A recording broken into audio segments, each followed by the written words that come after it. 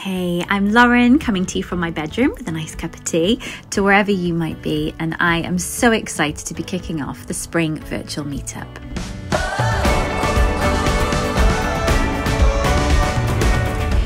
There's so many brilliant sessions for you to look forward to for you and your baby, but this first session is going to be all about you. I'm going to be sharing some super quick and easy makeup and skincare tips for those mornings where you don't have much time, but you need a few tricks up your sleeve to help you look and feel less tired. This isn't about the products that I'm using, and I'm not going to use a single brush. This is all about minimum effort, maximum effect. Starting off then with some really simple skincare. Now there are many mornings where I skip makeup if I'm in a rush, but I never skip skincare. It can be really quick and easy, which it often has to be in the morning. Starting with a cleanse. So here I'm using a cleansing oil, which is great for all skin types. It's just so fast and really gentle. Just massaging it into dry skin, and then when you splash it off with water or use a wet flannel, all that oil will turn to milk. These are really good in the evening too, because they take all your makeup off in one go. If your skin is dry, you might prefer to use a cream cleanser or a balm, and if your skin is oily, you might prefer like a foaming face wash. Whatever you do, just make sure your skin is nice and clean before you apply anything else. Once my skin's all fresh and clean, we're ready to hydrate. So I tend to use masks and serums and things like that more in the evening when I have time. In the morning, I'm straight into eye cream. So an eye cream is really important, not just for kind of soothing and depuffing that delicate skin around our eyes, which is always the first to show when we're tired. It's also really important if you're going to be using concealer around your eyes, because it will look so much more natural and so much more like skin if you use an eye cream first. Always using your ring finger to apply eye cream, just very gently massage it into the orbital bone.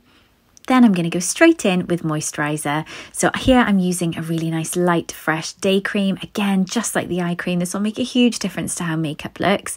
This one doesn't have an SPF, so I am going to need to add that separately, which I'll do in a second, but it does mean that I can use the same moisturiser morning and night if I like. Just massaging this in, and if you do find yourself with a few extra seconds, give it a good massage in as well. This will really help to get your skin glowing and hydrated before you even apply any makeup. And that's it, the 3 most important skincare steps done. And now we're going to do a super speedy, really natural face. Like I said earlier, for most of us, when we're tired, the first place to show it is that skin around our eyes. So I always like to brighten that up with some concealer first. Once it's nice and bright, I feel like I just need less makeup overall. So always starting with a tiny bit of concealer. But if, like me, you feel like when you put concealer on, you can still see the darkness coming through, have a little look at correctors, which tend to be peachy or pinky tones. They can't be worn on their own. They have to be worn with a concealer usually, but they do mean that you get maximum brightness. Here I've got just one eye done, and you can see it completely lifts the one side of my face, covering it with a little concealer here. And again, you can see just one eye done.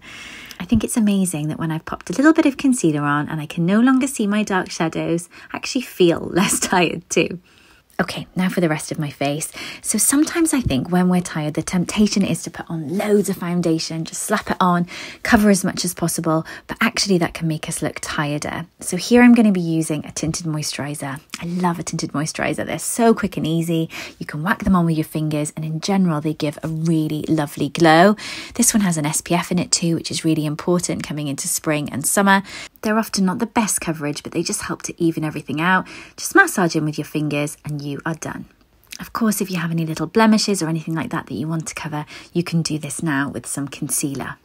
A little pop of blusher will always make us feel fresher and more awake. I'm using a cream blusher here in a nice neutral pink, just blending over the apple of my cheek.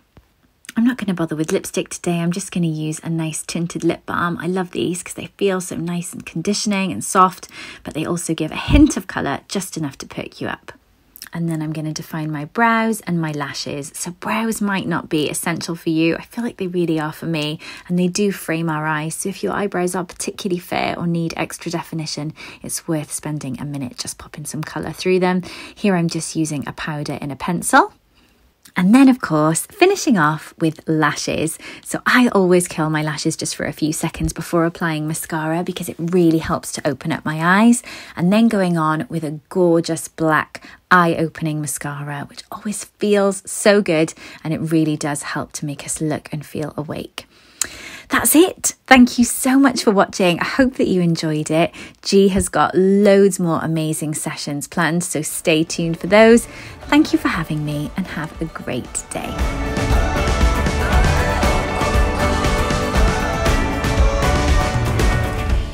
Thanks to Disney Plus for helping us bring you the Happy Mum, Happy Baby virtual meetup. And if you like this, then there are so many more videos for you to watch and enjoy. Just head to happymumhappybaby.com to find out more.